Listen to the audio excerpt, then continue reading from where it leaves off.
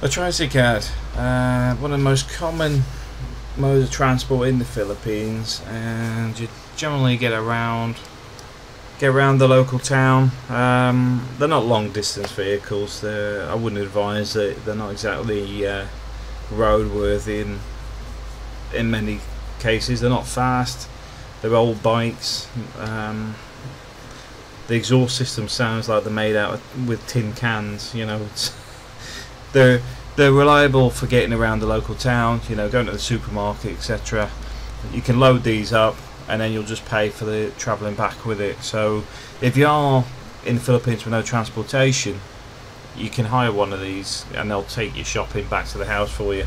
You know, obviously you'll sit in the back of the bike or whatever.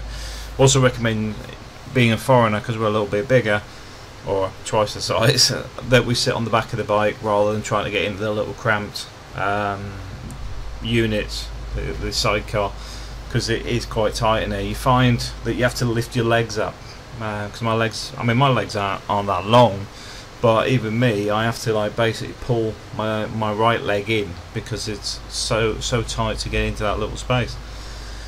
But they are used a lot, especially in the rain, because the thing with the Philippines is a lot of open sewers. So when the heavy rain starts and the flooding starts, what happens is all this crap comes up and it starts covering the roads, and it's like a grey, like dirty detergent type colour of the water, to put it politely.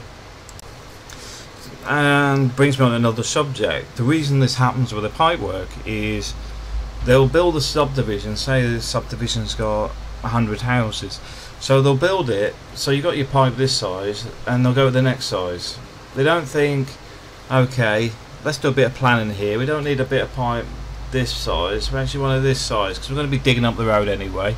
Let's go 4 sizes up, or at least 4 sizes up, because it's already not big enough for the road, for the amount of usage it gets. So, but they'll often just move one size up, even though it's already over capacity. There's a lot of stuff you see that's bizarre.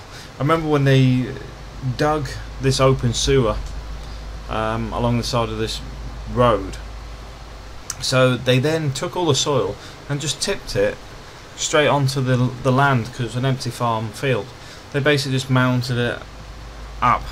So you can guess around when it rained, all that mud then went all into this new open sewer and just blocked it all, because all the soil went back to where it came from, which was back in the hole. A lot of this short-term thinking goes on, and you sit there going, okay, what can you do about it? Because it doesn't matter what you say, they're still going to do it anyway. Like that, it's not my project, that was part of the subdivision. But the effects become your problem, because that then takes a functioning sewer, then blocks it. So then the whole sewer doesn't work for the entire street. And there's quite a nice house along that road I did in my what do you call it, in my video about the little area we live in Mindanilla. It floods all the time, and the flooding is not from it, it's because it's near the road. Because obviously water runs towards the street, because it's going downhill, wants to go across the road and then down into the river, into the sea.